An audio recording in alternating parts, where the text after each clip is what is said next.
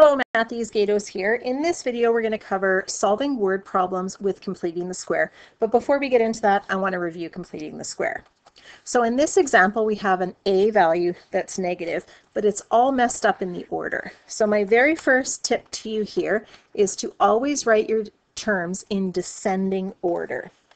Just helps you keep everything a lot more organized. So negative 2x squared minus 20x plus 3. So as always, I always factor out my leading coefficient just from my x terms. So negative 2x squared divided by negative 2 is x squared. Negative 20x divided by negative 2 is positive 10x. And now I turn to my graphic organizer.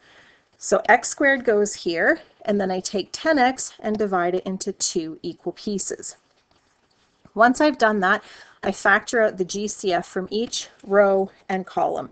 And I always like to check to make sure I did that right. So x times x is x squared, x times 5 is 5x, x times 5 is 5x, so I know I'm good to go. So to complete the square, I'm going to take positive 5 multiplied by positive 5, which is 25. So to complete the square, I am going to add 25 inside my brackets, also subtract 25.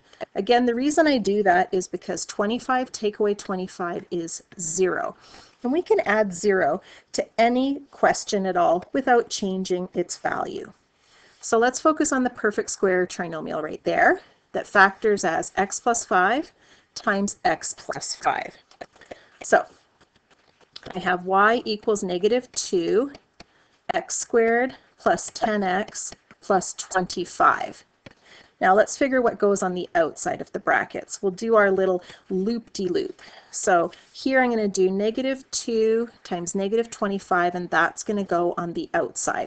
So negative 2 times negative 25 is positive 50. So 50 plus 3 adds to 53. So my final completed square, once I factor it, is x plus 5 all squared plus 53. So I always like to check this on the graphing calculator just to see if I'm right. So in y1, I put my original equation. In y2, I put what I completed the square to be.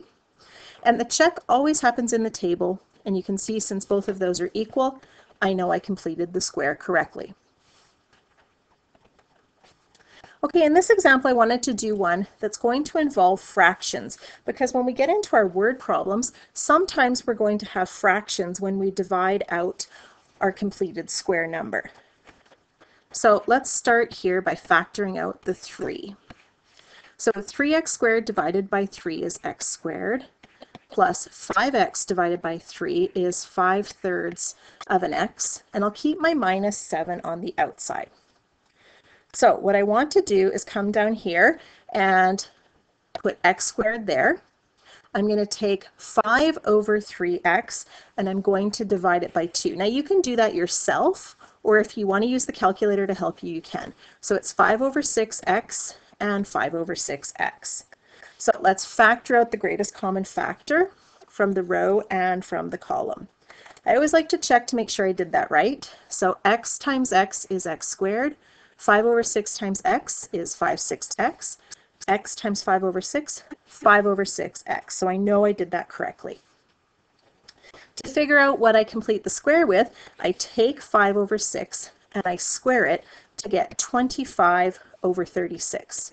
So that is going to be what completes the square. So I will add 25 over 36 and subtract 25 over 36. So I add and subtract because 25 over 36 take away 25 over 36 is really 0, and you can add 0 to any expression without changing its value. So let's focus on the perfect square trinomial, which is right there, and I know from my graphic organizer that it factors as x plus 5 over 6 times x plus 5 over 6. So I have y equals x squared plus 5/3 x plus 25 over 36. And then let's do our little loop-de-loop to figure out what number goes on the outside. So here we go. Loop-de-loop. 3 times negative 25 over 36. I want to figure out what that is on the outside. So 3 times negative 25 over 36 is negative 25 over 12. So all I have to do then on the outside is combine my like terms.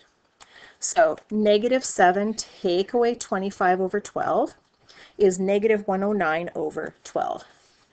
So negative 109 over 12. So my final completed square form is going to be y equals 3 times x plus 5 over 6 all squared minus 109 over 12.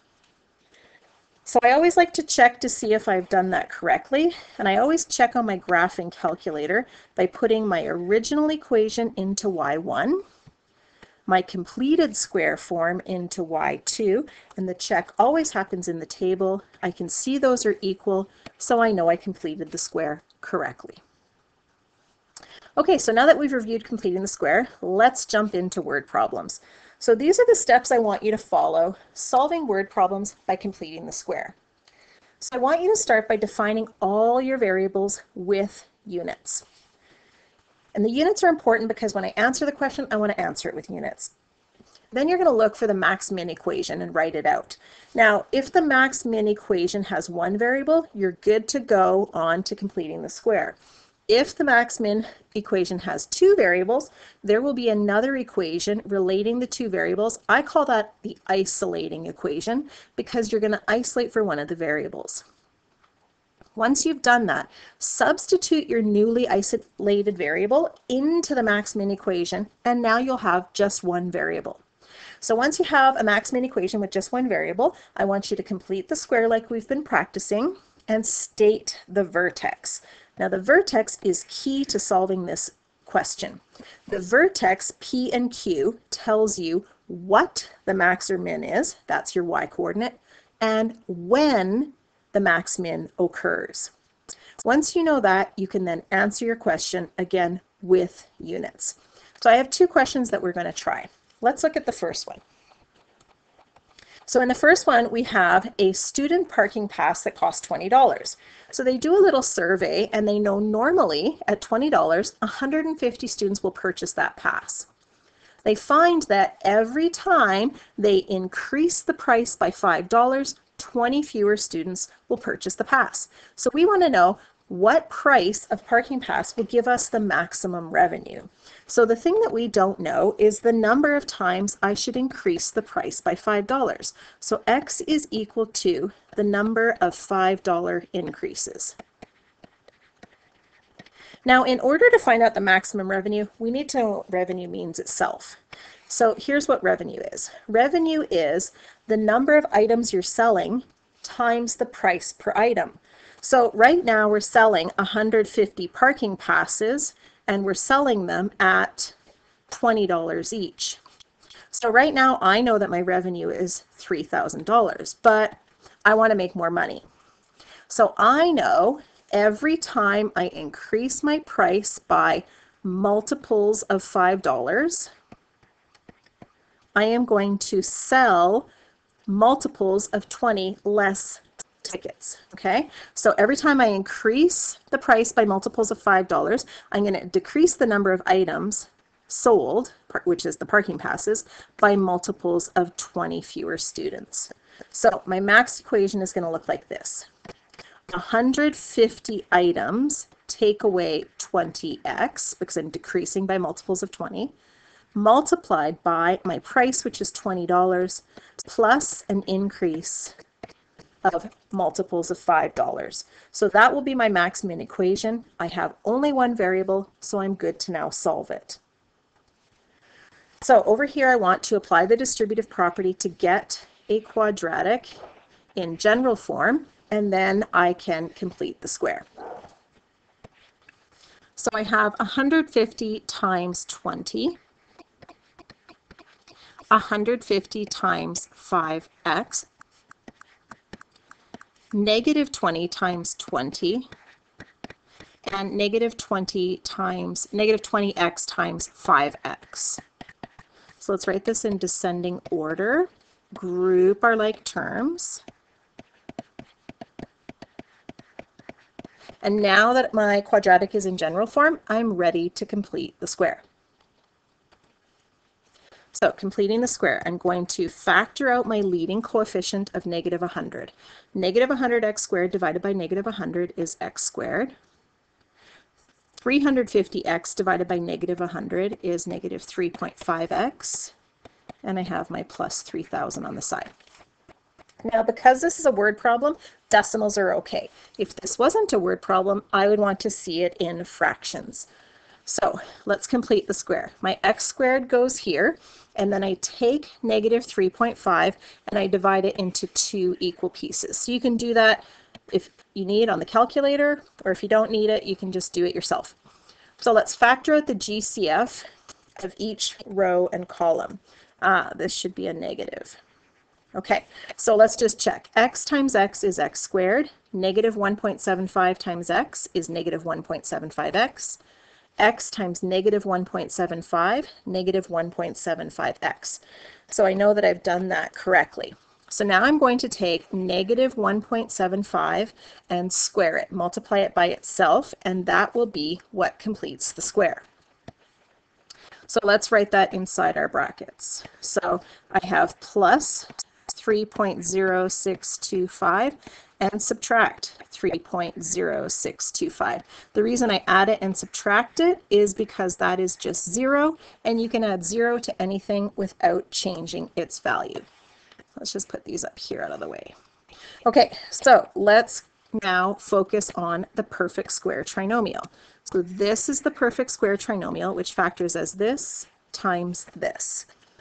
So I have negative 100 times x squared minus 3.5x plus 3.0625, close my bracket. Now I want to figure out what goes on the outside. So I'm going to do my little loop-de-loop. So negative 100 times negative 3.0625 goes on the outside. So that's going to be positive 306.25.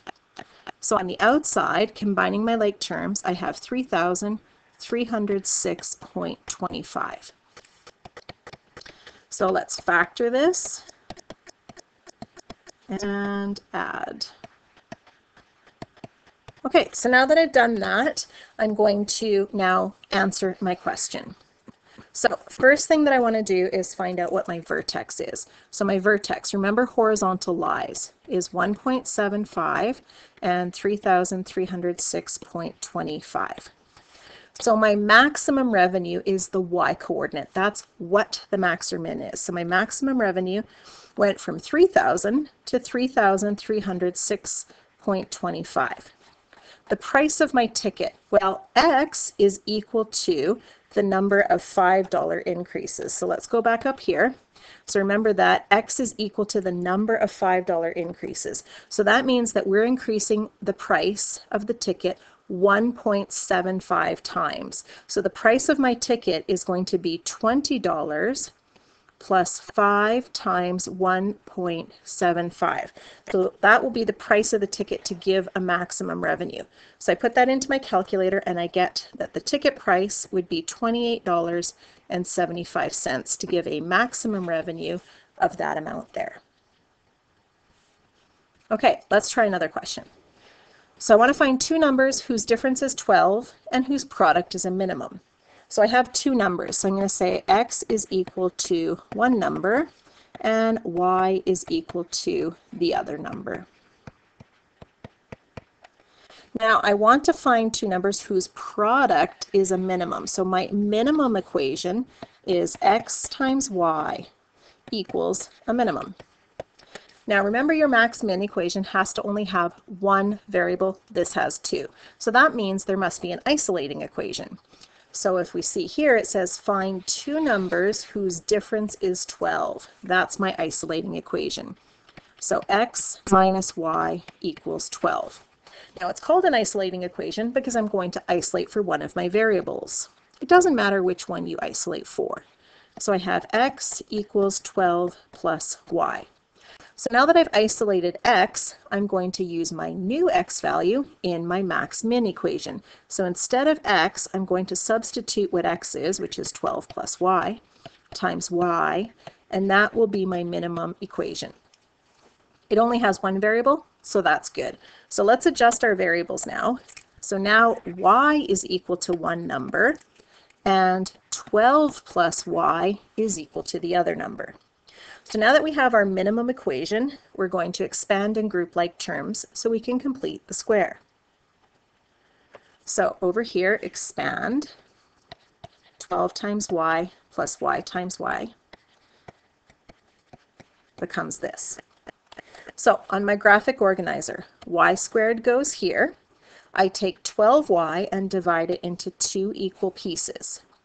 So let's factor out my greatest common factor from the rows and the columns and just do a quick check. Y times y is y squared, 6 times y is 6y, y times 6 is 6y. I know I've done that correctly. So to complete the square, 6 times 6 is 36. So that's the number that is going to complete my square. So I'm going to add 36 and also subtract 36 because 36 take away 36 is 0. So let's focus and highlight our perfect square trinomial, which is right here, which factors as y plus 6 times y plus 6. So that will be y plus 6 all squared minus 36 on the outside. So let's finish off this question now by stating the vertex. So remember horizontal lies, -6 and -36. So the y coordinate is my minimum product. The two numbers, well, this is my y value. Why? Because I have all these y's. So I know y equals to one number. So that means 6 equals one number. Oh, no, sorry, -6 equals one number, and the other number is 12 plus -6. So that means that the two numbers are -6 and +6. That would be the answer for this one there.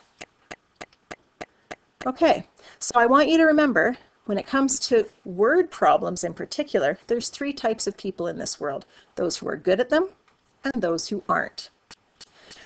So you guys can go ahead and do questions 7 to 8. I have detailed solutions on D2L. And then you can do your max-min worksheet, and I'm working on video solutions for that as well, so you can look for that. So I hope this video helped, and I look forward to seeing you for the next one.